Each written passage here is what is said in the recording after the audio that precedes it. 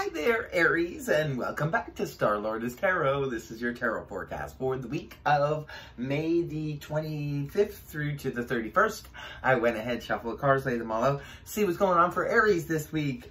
First up, we have minor arcana, the Eight of Cups reversed, followed then by major arcana, the Wheel of Fortune, followed then by the King of Swords up, followed by the King of Cups upright, and lastly, Wheel of Fortune. I mean, wow. I think I just need to slow down right now. Okay. The Lovers in the upright position. You have two major arcana here in the upright position, and looks like things might be a little... You have two people and two major arcana. What's going on here this week for you, Aries? We have the Eight of Cups here in the reverse position. So for me, this tells me basically that there's some maybe emotional, something that's just not right on the emotional front in your life, Aries. For some of you, remember, if it only take what resonates for you. If it doesn't, don't worry about it. It wasn't meant for you. But sometimes in the Eight of Cups in reverse, this can point back to the Seven of Cups in the upright position, which is a card representing a lot of options and a lot of opportunities. So it could be the way that I see the Eight of Cups in reverse, as though we're looking for emotional fulfillment. Some people get their emotional fulfillment from their work. Some get it from their hobbies, careers, obviously from relationships. So some of you could be maybe looking to go to a past relationship, a past hobby, a past situation, to find something that your heart's desire, because the Eight of Cups in the upright is when that's when we're on the go, on the move, looking for the Nine of Cups, the wish fulfillment card.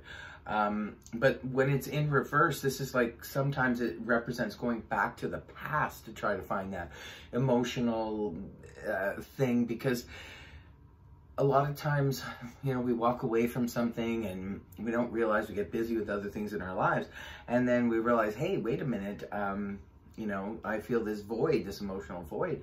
I know that I was happy when I hung out with these people and, you know, had my weekly game playing, you know, crowd that I hung out with and so forth. Maybe it's that kind of thing. Maybe you're just missing hanging out with a certain group of people and maybe doing your weekly, whatever it is you did together. Sometimes it was like get together with girls for drinks, or get together, go to the gym, or get together a couple of couples to, you know, play some board games, what have you. And that kind of brings that emotional fulfillment. Others of you could be a relationship you left in the past and you just want to maybe go back there, revisit it, see if there's still a spark there. Others of you, this could be about a career. Maybe you're trying to make a change, go back to something you once did that you once actually enjoyed doing. Now, coming right off the hop, we do have the major arcana here, Wheel of Fortune in the upright position. Beautiful energy. I do love the Wheel of Fortune. This is where we're sort of at the right place at the right time. So if you are looking for something, there's a good chance at the beginning of the week, Aries, you may find it. For others of you, could represent good luck. Perhaps you're, you know, going into the store, buying a lottery ticket, winning a few dollars, or you just happen to, you know, look on the internet and you find your ideal dream job is, you know, posting, that kind of thing. Just being at the right place at the right time, moving towards your destiny, because we're no longer standing in our own way. We a lot of times, resistance puts up that barrier for us to get to where we need to go, or where we want to go, or manifest, or however. But when there's no resistance there and we just kind of like throw our arms up and go, okay, well, you know, whatever's going to happen is going to happen, and we don't worry about it too much, we get out of our own way. And a lot of times that's when the luck can move in, because we're not trying to control anything, you know. And it's paired up here with the King of Swords in the upright position. This is court card, could be representing a person. If it's representing a person, this is air energy, that of Gemini, Libra, Aquarius, Sun, Moon, or Rising, male or female. Others of you could represent a person in the legal field. It can represent a military person, an arbitrator. Some of you, if you are dealing with the law, this could be representative of a lawyer or, like I said, an arbitrator or something like that. Others of you, this could be a family member, a friend, a love interest. And the King of Swords is someone who communicates very clearly, leaves emotion out of it, just talks, you know, just wants to have that conversation to clear the air, to make sure that everything is understood. The King of Swords in the upright position could represent sometimes somebody speaking on your behalf, you know, where maybe there was a situation at work or with your finances or even at the family, and perhaps the King of Swords could be a family authoritarian who stands up and, you know, sort of explains things on your behalf. Others of you, this could just be a partner or a crush or something like that that wants to have a clear-cut conversation with you. Moving on, it's interesting because now the emotions enter into it. We do start off with an emotional cup card here.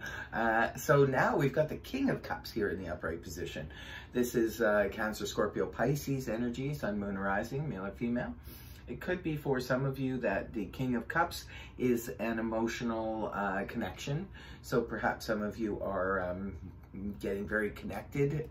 Some of you could have two people in your life. Maybe you're dating two different people. Now remember, the cards are not gender specific, so it could be male or female. Perhaps you're dating two different people, and one's really, really mental and cerebral, the person you can talk to. The other one could be extremely emotional and showing a lot of compassion, understanding, and caring. This could also be your own energy, maybe flip-flopping through the week here, Aries.